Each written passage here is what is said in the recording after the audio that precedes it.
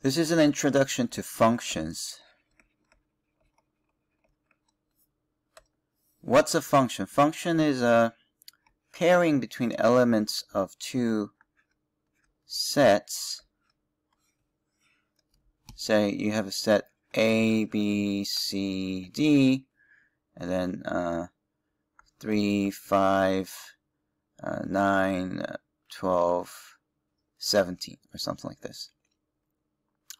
Then you can think of a pairing, like pair A with 3, B with 9, C again with 9, both going to 9, that's okay, D paired with 17. So what we just did was that A is paired by 3, and we can write this as a function notation saying that f of A is 3. This A is called the input of a function. So we're imagining some machinery that carries one element in here and gives you back another element in here. Okay, so you have something like a machine, and we're calling that machine as f, so that's the name of the function. This is what you plug in, so that's the input of a function, and 3 is the output of the function. Now, one important requirement for a function is that a function may not have two outputs for a given value. So function can only have one output for an input. So when you plug in something, it should only give you one output. That's because you want to work with a reliable machine. You always want to have something that gives you a fixed value when you plug in something. You don't want a machine that gives you 4 today, but then next day you get a 5. You want something that gives you always the same output for a given input. That's what we call a function. Now, a lot of times in our pre-calculus class, we will have functions that are given by formulas. So another example of a function would be something like f of x is given as x plus 1. So what kind of function is this? If you plug in 1, that means you replace this by 1, so you get 2. So it's a function that takes in the value of 1 and it gives you 2. If you take the value of 2, it gives you 3, and so on and so on. You don't have to name your function as f. Sometimes people use g or h.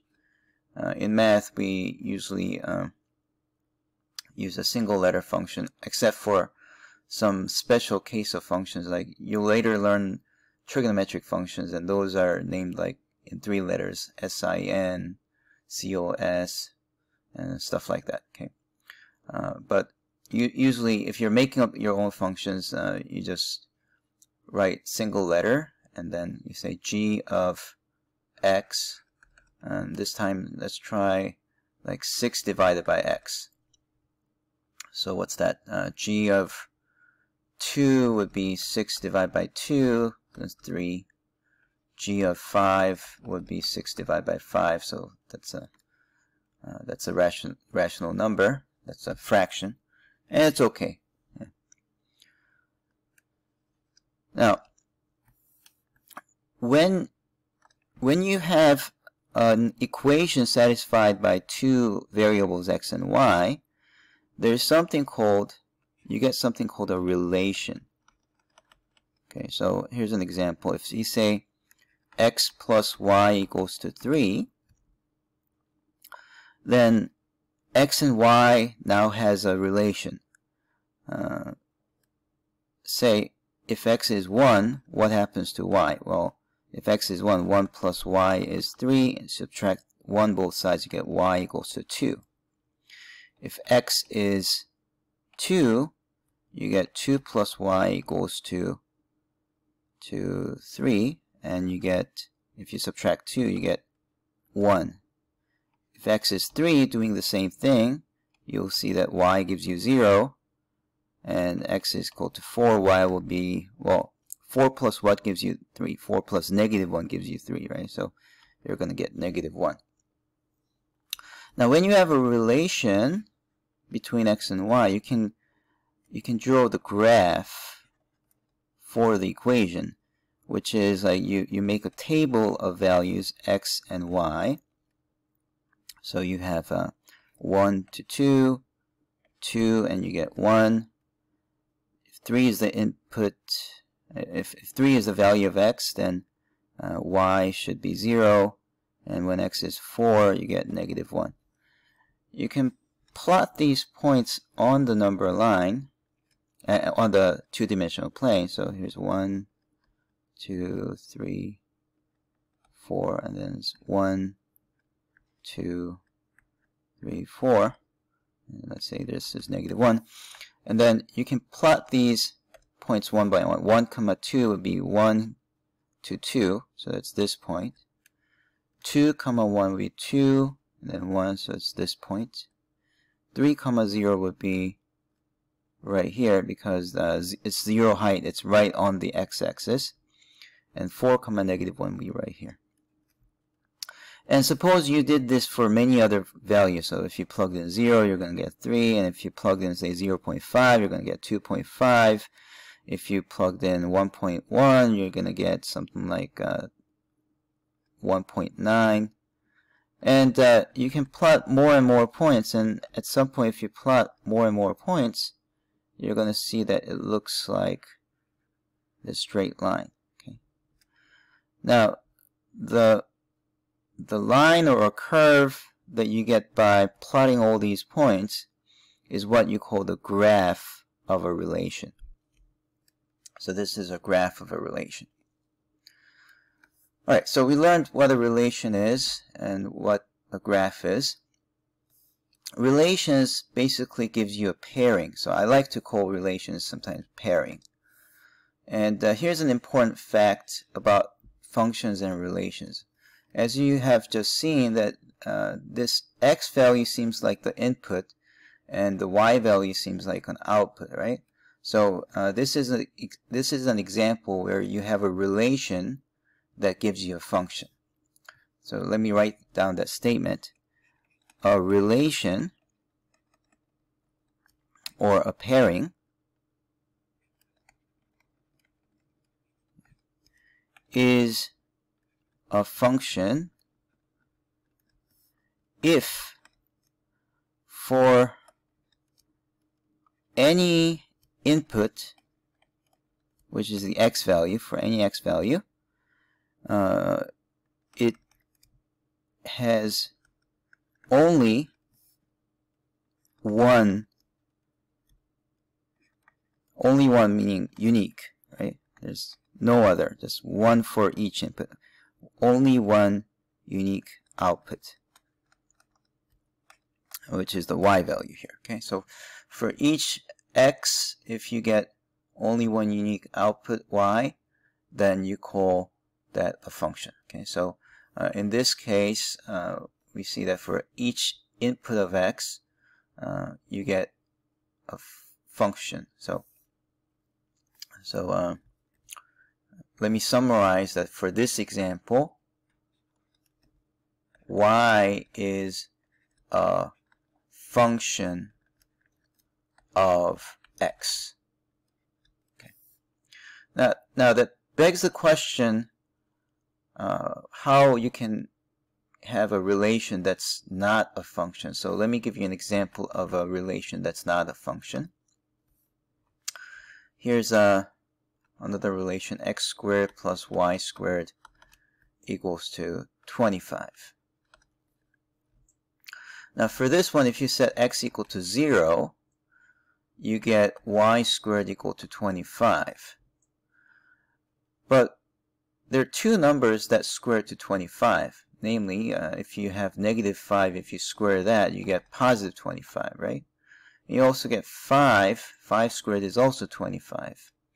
So you actually have two values for a single input. So y is not a function. So y is not a function of x. So you can't say that x is an input of some function and y is an output, because you have two outputs, -5 and 5. So this relation is saying that y could be -5 and then 5. It can be this one or that one. So you have two outputs for one input. So it's not a function of x. Now, if you're curious to know, let's try to figure out the graph of this. So what's the graph of this function? Some of you may already know what that is. This is like 5 squared. So it's x squared plus y squared equal to 5 squared. But in case if you didn't know, then you can plug in values like 0, and you get plus minus 5. And 1 gives you some weird value. So let's try 3. 3 gives you, if you put 3 there, 3 squared plus y squared equal to 25. 3 squared is 9. 9 plus y squared equal to 25. Y squared is, if you subtract 9, that's 16. So you get y equals to plus or minus 4. And likewise, if you plug in 4, you get 16 squared plus y squared equal to 25, and you end up with y being plus minus 3. And when you get 5, when you plug in 5, 5 squared is 25, so y has to be 0. Now, this is also true for negative values, because if you plug in negative values into x, then you get, like, for example, if you plug in -3 squared, it will be positive 9, because if you square a negative number, it's positive, right? So you end up with the same value of x, and you get the same thing. No, this is 3, and this is 0. Actually, -5 will also give you 0. Okay, so once you have this, 1, 2, 3, 4, 5, 1, 2, 3, 4, 5, 1, 2, 3, 4, 5, 1, 2, 3, 4, 5. Okay, so you have, at 0, you have positive 5 and -5. At 3, 1, 2, 3, you get positive 4 and -4. At 4, you have positive 3, -3. At 5, you have 0. And you have the same thing on this left side. This.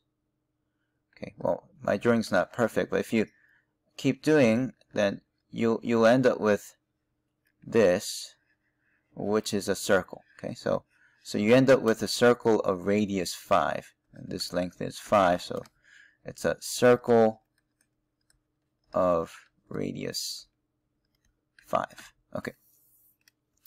Now, there's an important thing that you have to be able to see in this graph. A relation that's not a function gives you more than one value somewhere, right? So, for example, when we had this 0, y became 5 and -5, right? Now, that culprit is right here. 0, 5 is here. 0, -5 is here. So you have two values right on top of each other. When x is 0, you have one here, another one here. And a test that made us to see that conveniently is called the vertical line test. And vertical line test does the following. Vertical line test. Okay, what is it? Vertical line test says if you draw any vertical line, and if it meets the graph more than once, then it's a fail. Okay, and it fails to become a function. And since that's important, let me write it in the next page. So vertical line test. If any vertical line passes the graph twice or more,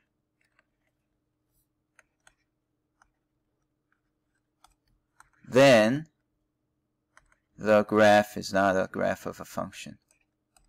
It is not a graph of a function. So this is a quite handy way of determining if something's a function. So we could have, rather than plugging in values, if you knew that x squared plus y squared equal to a squared is a circle graph with radius a, then you would see immediately that this will fail the vertical line test because this vertical line meets the graph more than once.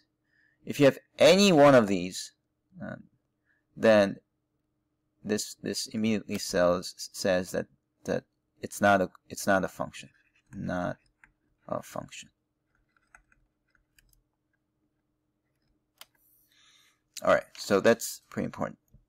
Now, many people who have seen the vertical line test probably have seen something called the horizontal line test, and because they are kind of confusing, although I'm supposed to cover horizontal line test later, let me just explain it here. So to understand horizontal line test, there's something called a one-to-one function. One-to-one function. So let me give you an example. Let's say you have A, B, C, and you have 3, 4, and 7. So if you had A going to 3, B going to 7, and C also going to 7, this function is not one-to-one. It's still a function. It's still a function. A gives you 3, B gives you 7, C gives you 7. So you have one unique output for a given input. However, it's not one-to-one because both B and C gave you 7. If that happens, you call that a function not one-to-one. A function is one-to-one if all the values are different for different inputs. So let's say you have A, B, C, and let's say 9, 12, 13, something like this. And if you had A going to 12, B going to 13, and C going to 9, then this is indeed one-to-one, right? One-to-one. Okay. Now, what does that mean for the graph? So, if you had a graph like, if y equals to f of x, let me give you a concrete example. If your f of x was like x cubed minus x, then if you drew this on a graphing calculator or some online software, you'll see that the graph goes like this. Okay. And this is not a one-to-one function because if you plug in f of 1, it gives you 0. And if you plug in f of 0, it gives you 0. See, 1 cubed minus 1 is 0, right? So f of 1 is 0. F of 0 is 0 because if you plug in 0, 0 cubed minus 0 is again 0. F of negative 1, you can also check that it's 0 because the negative 1 cubed is negative 1, minus of negative 1 is plus 1, so this also becomes 0. So you have 3 different values giving the same output. In that case, it's not a one-to-one function. On the graph, if you plot those points that's responsible, then these are the points. Okay, f of negative 1 is 0, f of 0 is 0, f of 1 is 0. Now, do you see that these 3 points lie on the same horizontal line? And that's the idea. The horizontal line test is a test to see if a function is a one-to-one. So let me write down the result. So horizontal line test.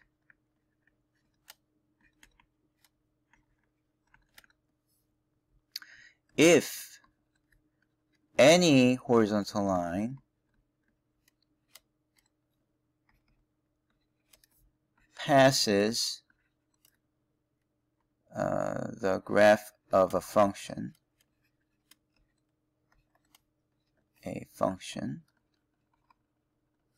twice or more, then that function is not one-to-one. Okay, so if you look at a graph and you see a horizontal line that will pass through the graph more than once, this time it passes 3 times, right? More than once, then you say it failed the horizontal line test, so the function is not one-to-one. Now we will be interested in figuring out whether a function is one-to-one later in the class because it's an important property that one needs in order to define something called an inverse function, but that's way later. I just discussed it here so that you don't get confused between a vertical line test and a horizontal line test. So to summarize, you have the vertical line test, which is needed to determine if a graph is a graph of a function, and you have the horizontal line test to see if a graph is a function which is one-to-one or not.